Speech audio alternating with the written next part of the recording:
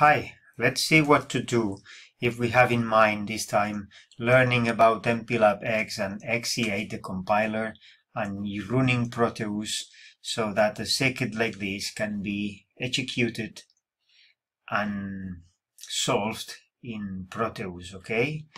So the idea now is to take any example from the web and, go straight to the development of the circuit and the source file so we can compile and simulate the circuit.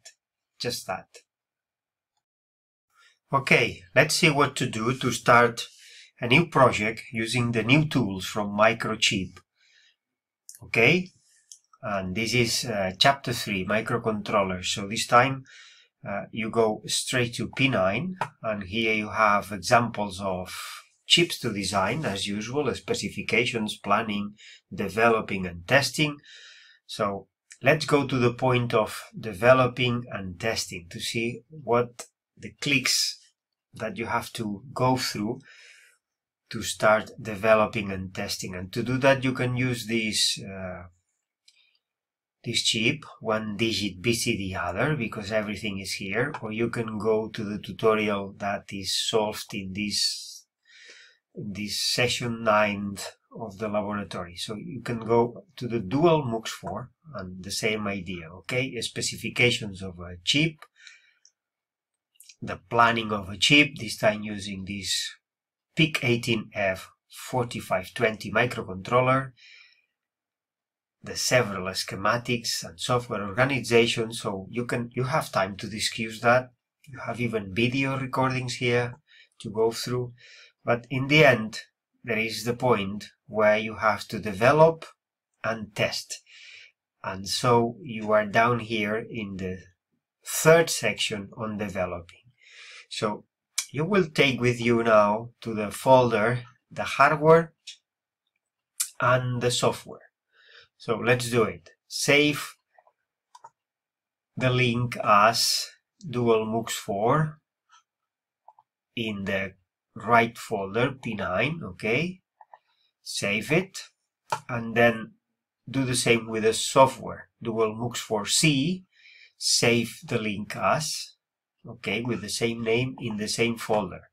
So now you can forget the web for a while because you are now in your folder, and so you can inspect the hardware. Let's check the hardware that you've been downloading from the web. P9, dual MUX4, okay? So this is what you've got.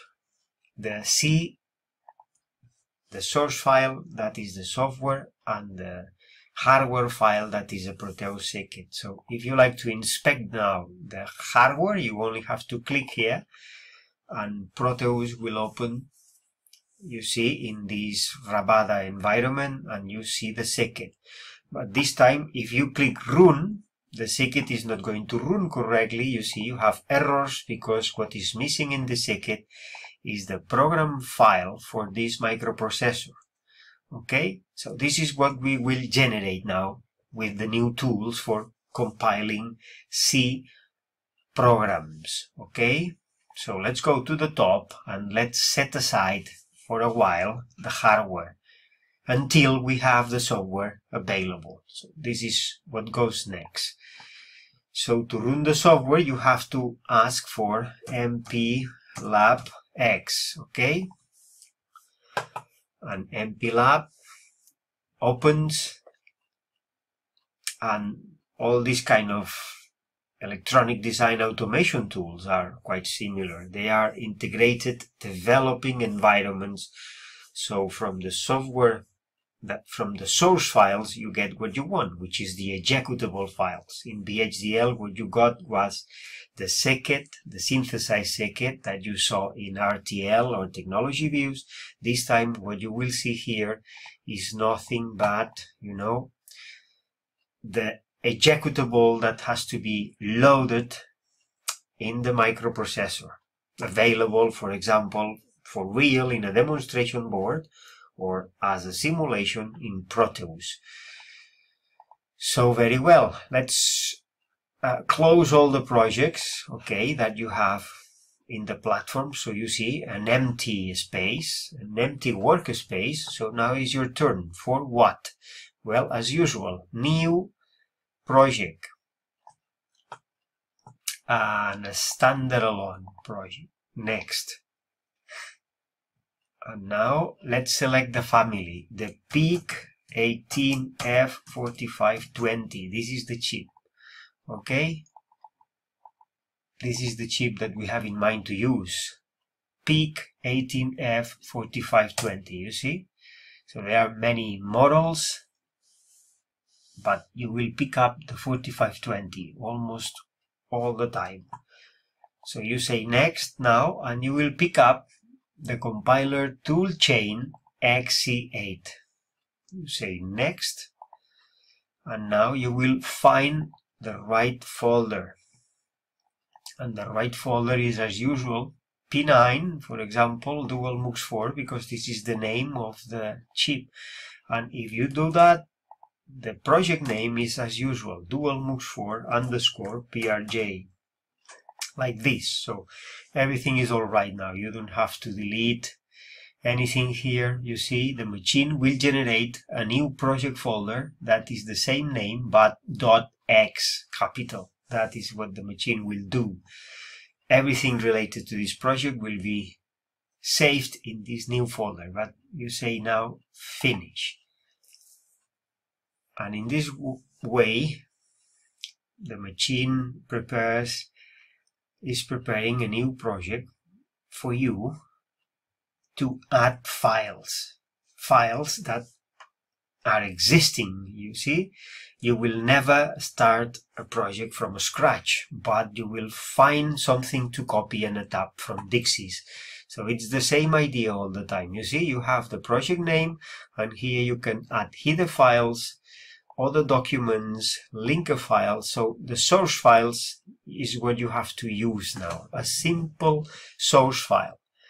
This time, because it's a very simple project, you will simply add here one single file. So add existing items, and the existing item this time is not in the .x, but just above, one level up. So here, this is the dual MUX-C that we have downloaded from the web. So you select it, and now that's all. Okay, this file is added to your project, and now your project is basically a single file project. So you can visualize this project in your environment as a text file. You see, this time is not BHDL anymore, but C. So this is the project that now has to be transferred to an executable. You see, using this tool, build project. So you click the hammer, and now the machine starts working. Okay, this way. So you see the console output, and the console output generates, you see, the summary of the memory, and you see the bytes used in program space and in data space, you see. And you know, and you have here, just clean and recompile anytime you like. Okay, this way. This time you have to be sure to generate the right file to load it in the Proteus simulator. So in this time you have to go to, you know, that you have to select the project. Okay, and in file project properties, you see, you can change any parameter and go to the XC8, and here you have to be sure that you see you have the COF. This is an option that you have to select, the COF. And if you do that, if you apply this COF format, the machine will generate a file loadable into Proteus. So now you clean and recompile that thing again. So it doesn't matter if you do that many times, you see. In the end, you have the file that you like, which is nothing but the COF. Alright, you have the hex and the COF. So very well. Now, what goes next, because you already have the file that you need, is to set aside, you may set aside the software window and go back to your Proteus. And here you can go to the child sheet and you can select the chip and edit the properties. And now you can assign, you see, through the full chain, you can assign